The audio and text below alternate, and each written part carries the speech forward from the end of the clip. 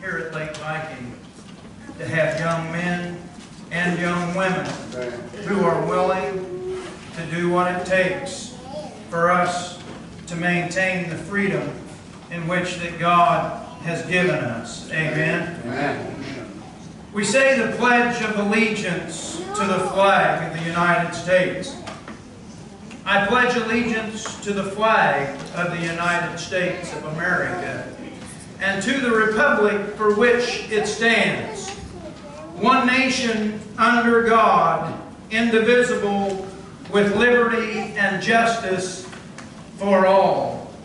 You know, we take these words for granted too often, but whenever that you pledge your allegiance to something, you are pledging your life, you are pledging your wealth, your health. Everything that you have needs to be devoted to that. There were men and women who did that very thing. To the flag and to the United States of America and to the republic. Note there it says republic. We are not a democracy in the way that some people may think, but we are a republic in which that we have representatives who go to Congress for us to be able to speak on our behalf. One nation under God, indivisible, unable to be broken, with liberty and justice for all.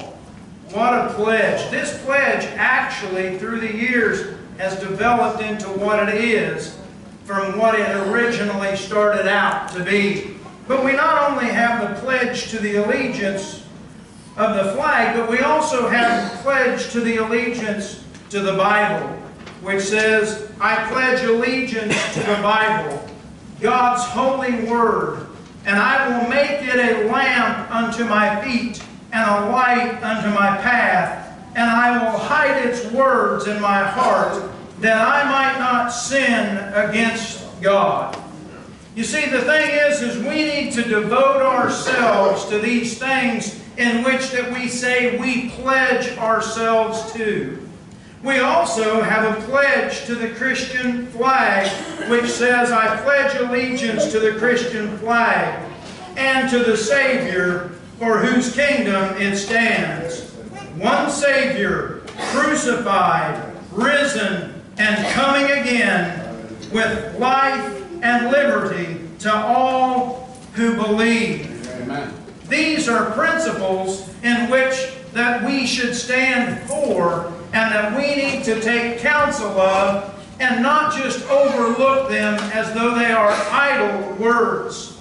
Because for the men and women of our past who had pledged their lives and their loves and their fortunes, it was more than just simply words that were on a page or words that we quoted.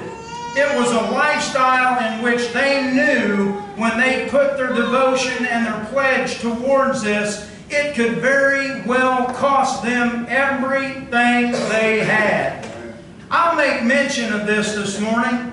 We are a Bible-believing church, and as that we believe the Bible, we are saved by the grace of God through faith, not of works, lest any man should boast. We believe that. Amen. There is nothing that you can do on your own to obtain salvation except receive Jesus as your Lord and Savior. Amen. But I want you to know that discipleship, now hear me out, discipleship may cost you literally everything that you have. That's what Jesus told us. As disciples, we may have to give a few things up if we are truly His. As we celebrate the 4th of July this year, it's in the middle of the week. And you know, as I thought and prayed about it, you know, we're probably going to celebrate the 4th of July next weekend too. Praise God. Amen. But as I began to pray and as I began to think more about this, I thought we need to celebrate that this weekend coming into the 4th of July, which is on Thursday, because you know what? After the 4th, it's over. It's gone. It's done. So you need to have your hearts and minds ready to be able to receive what God has has for us so that the 4th of July will have more meaning to it. Amen. Because it is not something that is just within history. It was life lived by those who were willing to dedicate and devote everything that they had. Such as those that were the signers of the Declaration of Independence. There were 56 signers of the Declaration of Independence. Have you ever wondered what happened to the 56 men who signed the Declaration of Independence? When they signed that paper, they were signing their life away. 5 signers were captured by the British as terrorists and tortured before they died. 12 had their homes ransacked and burned. 2 lost their sons serving in the Revolutionary War or Army. Another had 2 sons captured. 9 of the 56 fought and died from wounds or hardships of the Revolutionary War. Think about that. These men believed in what they were doing to such a degree that they literally put their lives on the line and they fought for what they believed. They signed and they pledged their lives and their futures, their fortunes, and their sacred honor. They were willing to give it all. As soon as they signed the Declaration of Independence, in which we hold high, they were ultimately signing their death warrants. What kind of men were they? 24 were lawyers and justices. Now think about that. 24 of the signers of the Declaration of Independence was lawyers and justices. 11 were merchants. 9 were farmers and large plantation owners, men of means, well educated. But they signed the Declaration of Independence knowing full well that the penalty would be death if they were captured. How many people today would be willing to put their lives and their families' lives on the line, knowing when they did this that they were going to die, and many of them gruesome deaths?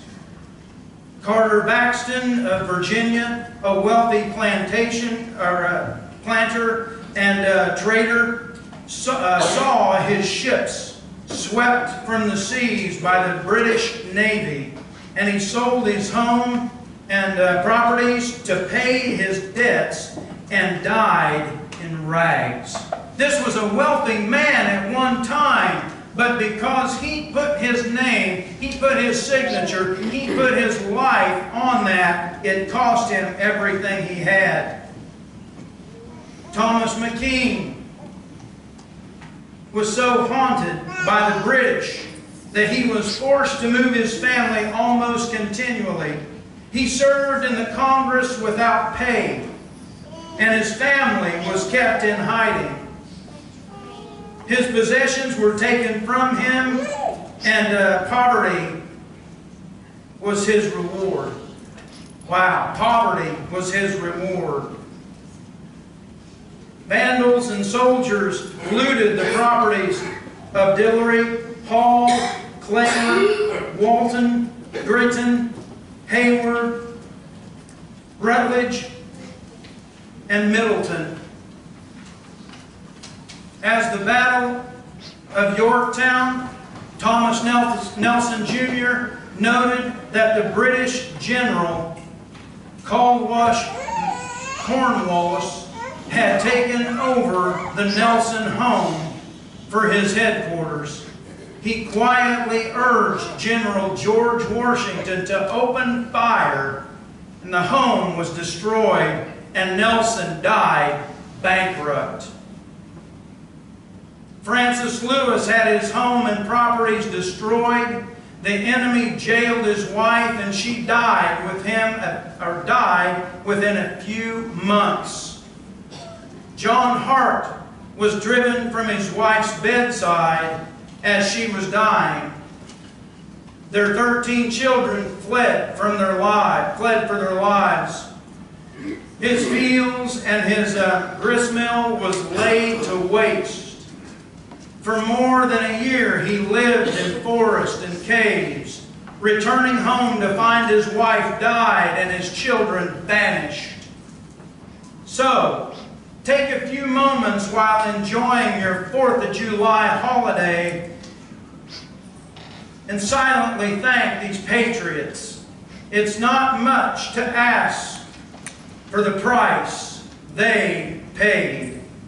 Freedom is not or never free. Amen. Where do you stand in your convictions with Christ? After reading this here, think about this. Are you willing to give up? Some of our young men and women here in this congregation were willing to say, "Send me. I'll go." And we can be thankful for that. But we need to support them in their efforts of where they are right now, to give them the strength and the encouragement that they need to be able to stand when all that they maybe can, just like Dakota's letter said, you know, sometimes you feel like you're steel, but you look back and you want to fall down. As a nation, there is a cycle of 200 years, cycle of democracy. Alexander Tytler was a historian at the University of Edinburgh, and he is attributed with claiming in 1787 that the average lifespan of a democracy is 200 years. He remarked that a democracy is always temporary in nature. It simply cannot exist as a permanent form of government. And pursuant to his observation of Athens and Rome, he recognized that the following cycle, which he posted all democracies follow. 1. From bondage to spiritual faith. From spiritual faith to great courage. From great courage to liberty.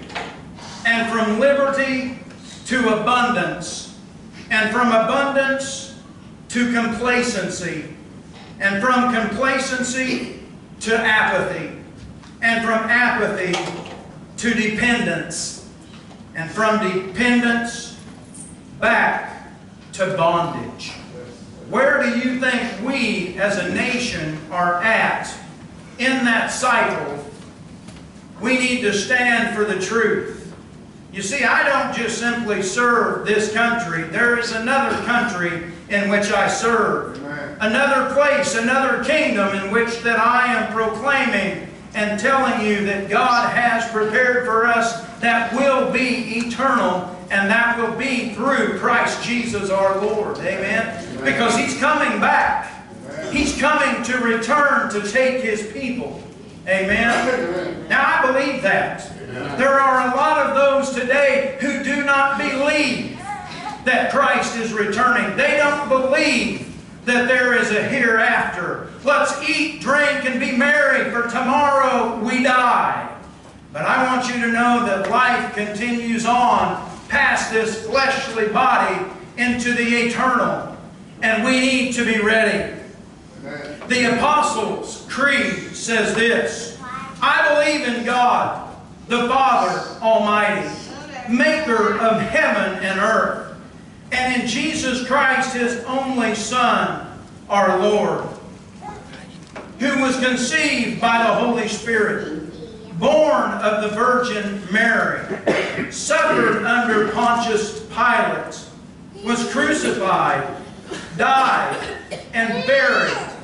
The third day He rose from the dead and ascended into heaven. Somebody ought to be getting excited besides me, man.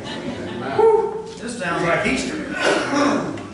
And sitteth at the right hand of God the Father Almighty, from whence He shall come to judge the quick and the dead.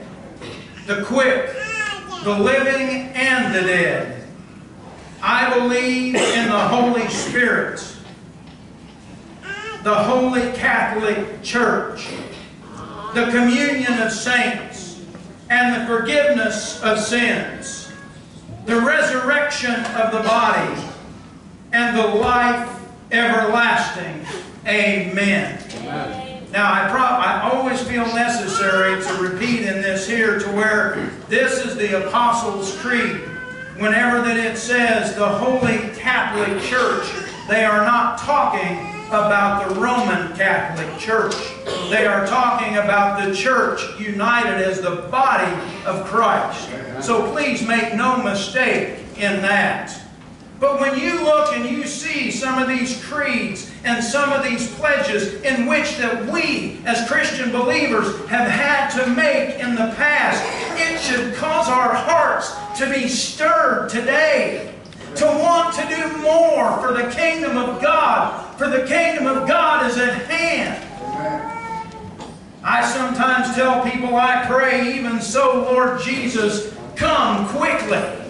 Amen. Because I'm telling you, as the world is in a state of disarray, we in the body of Christ don't need to be concerned about the things of tomorrow. Our hope needs to be in God. Amen. Turn with me, if you would, in your Bibles to Matthew in chapter 25. You see, because Jesus, actually, I'm starting a series today, and the title of that series is Gifts, Talents, and Abilities. But I felt that it was so important today as we celebrate the 4th of July, or as we are entering into that stage of this week, and there will be a lot of celebrations. We need to know that there was a price that was paid by men and women who gave their lives when they simply signed on the dotted line. Here is your death warrant. And today we have no understanding of what it was like for them, knowing that what they were signing they believed in, but the people that it would affect in the future is still affecting us today. We need to stand up for what the truth is of the Word of God, but we need to stand up for what the truth of the men and women who laid down their lives for us to have the freedom. Do you know in many countries, if people preach the way that I preach, the government's coming in and they're taking me. Amen? But you see, we have the freedoms here to be able to speak clearly. Amen? One of the things that I heard on Christian radio today was a woman, and she was saying, well, I heard it the other day too, you know, you get a couple of series in there. But this woman had said that, you know, she had lived a life of sexual obscurity, or of sexual immoralities, and as she did, you know, she never thought about the things of God, and she just lived, and she was having abortions, and she was having this go on, but she went to work for a company, or she wanted to go to work for this company, and wanted to see if that she would be paid under the table, and they said, no, we can't do that, we're a reputable company. And whenever it finally came down, they said, you can't work for us because the lifestyle in which that you live is not acceptable. And she said, who's it not acceptable to? And these men said, it's not acceptable to God. Okay?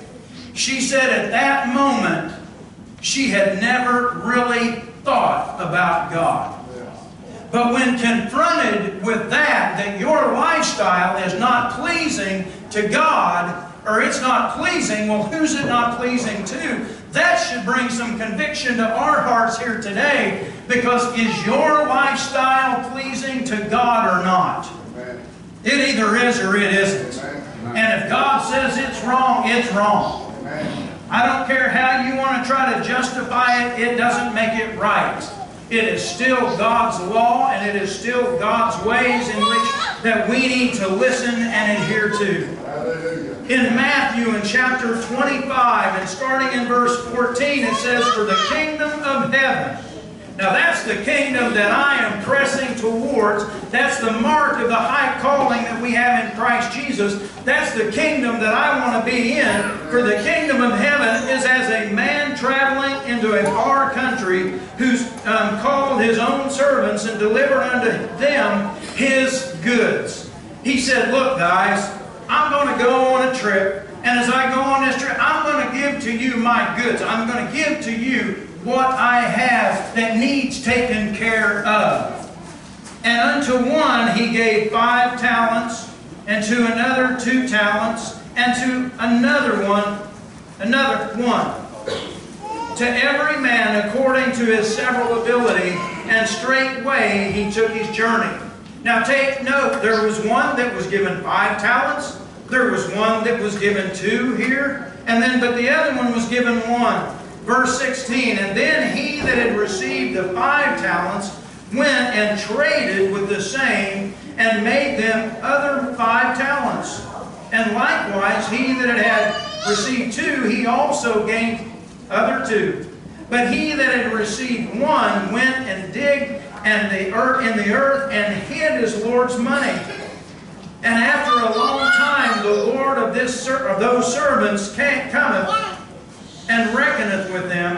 And so he that had received 5 talents came and brought other 5 talents, saying, Lord, thou delivered unto me 5 talents. Behold, I have gained besides them 5 talents more. The Lord said unto him, Well done, thou good and faithful servant. Thou hast been faithful over a few things. I will make thee ruler over many things. Enter thou into the joy of the Lord.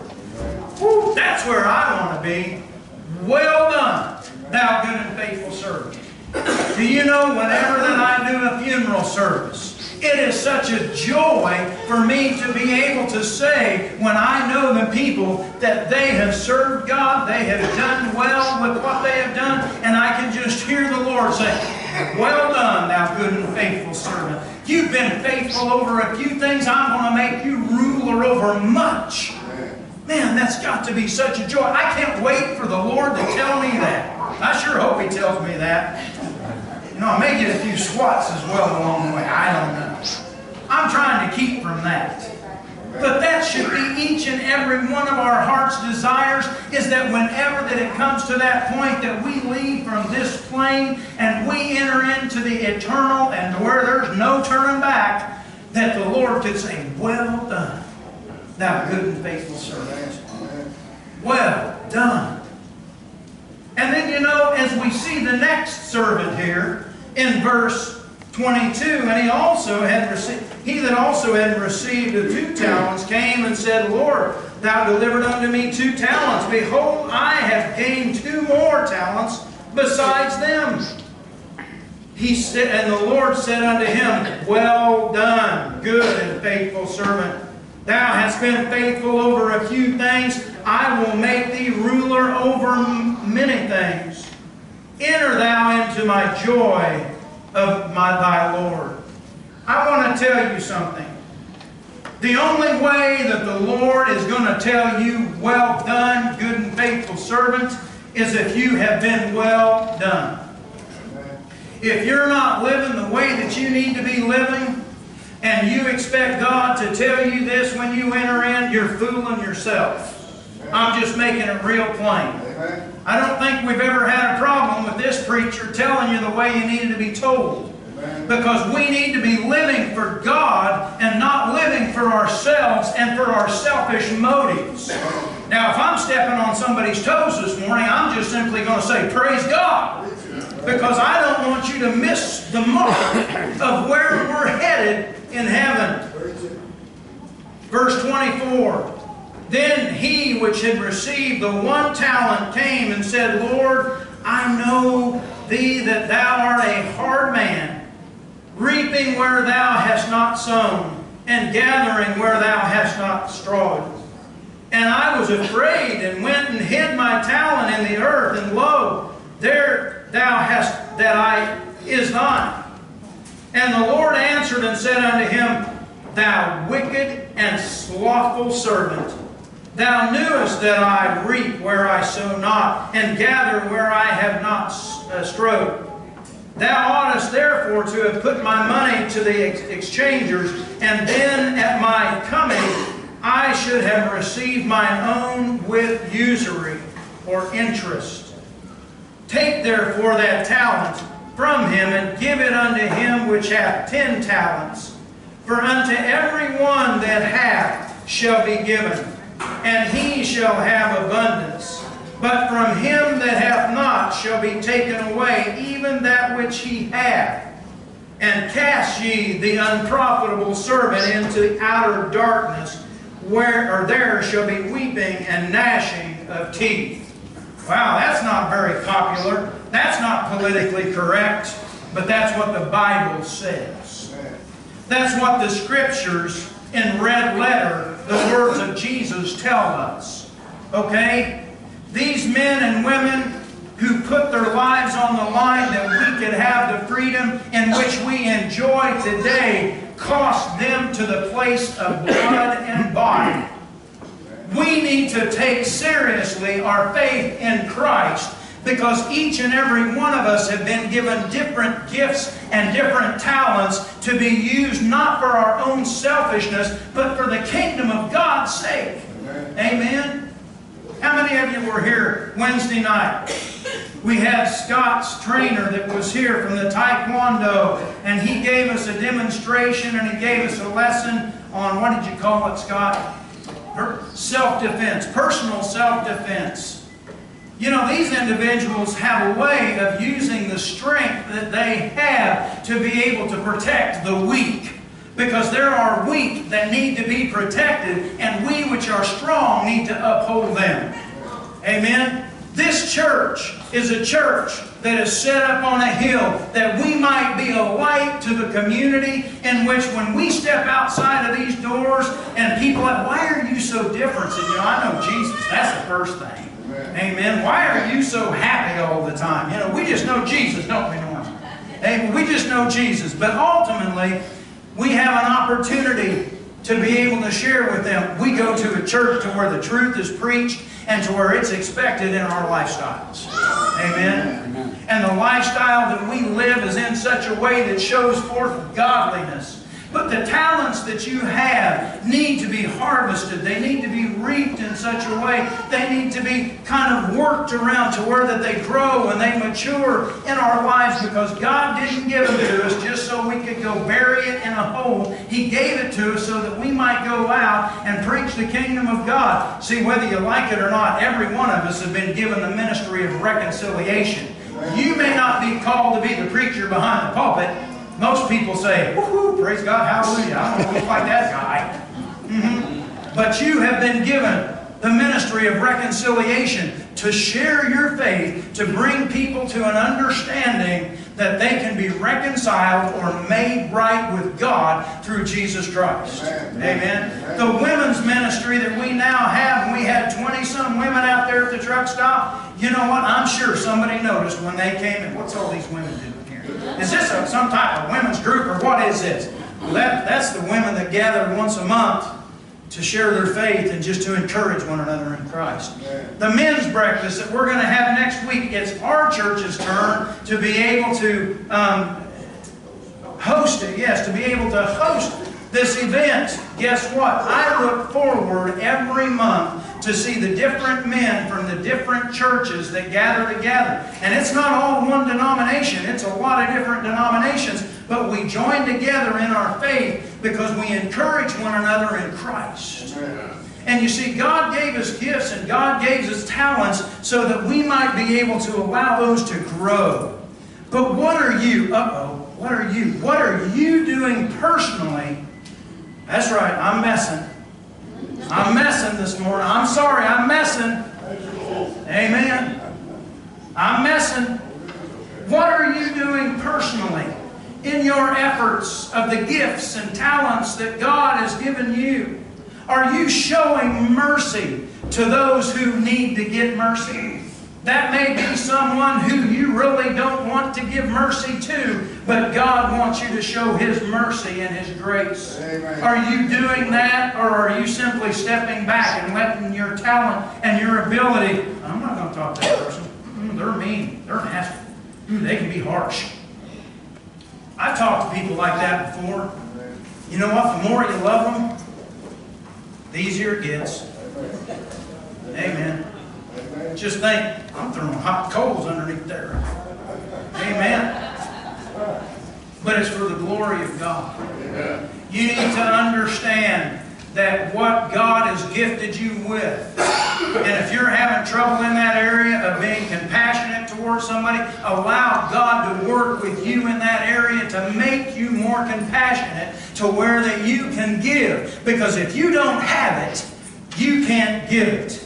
Johnny, could you give this book to this gentleman right here? Sure, yeah, go ahead. Come right over here. Yeah, you go ahead. You give him that book. Now, no, not that one. That book's no good. That book's no good. It's got to be this book. The point is, okay, go ahead. Yeah, the point is, if you don't have it, you can't give it. Amen. It's the same thing spiritually. If you don't have it, you can't give it. And if you can't give it, He can't get it. So you need to be able to have that mercy. You need to be able to have the compassion that you can weep with those that weep. You can mourn with those that mourn. It's easy to rejoice with those that rejoice. Amen? But try weeping with somebody whenever they need to weep. You know what? Sometimes there are no words that can ever be said, or no amount of wisdom would be able to fly out of your mouth that would do what needs to be done in that time of grief and sorrow. Sometimes all you can do is just love them and just be there. And that's enough. That's enough. But you've got to be willing to allow God's gifting through you to spread roots, to grow, and to mature. This is only the beginning of this series, because gifts, talents, and abilities is what we're going to be talking about within the next couple of weeks. Some of the things that we have are natural giftings in which God gave us, but there are also the side of the spiritual giftings that God gives. For the edifying, for the building up of the body until we all come into unity, into one place in Christ. So as you think about these things, as we come on to the 4th of July and we celebrate the glory, we celebrate the colors. Oh glory, I should have said oh glory, shouldn't I, Gary? Think about what it actually costs others that we might have this freedom. Amen. Johnny, if you come and lead us in song, let us celebrate this morning in what those that paid the price, we reap the benefits. Brother John. Stand with me if you will.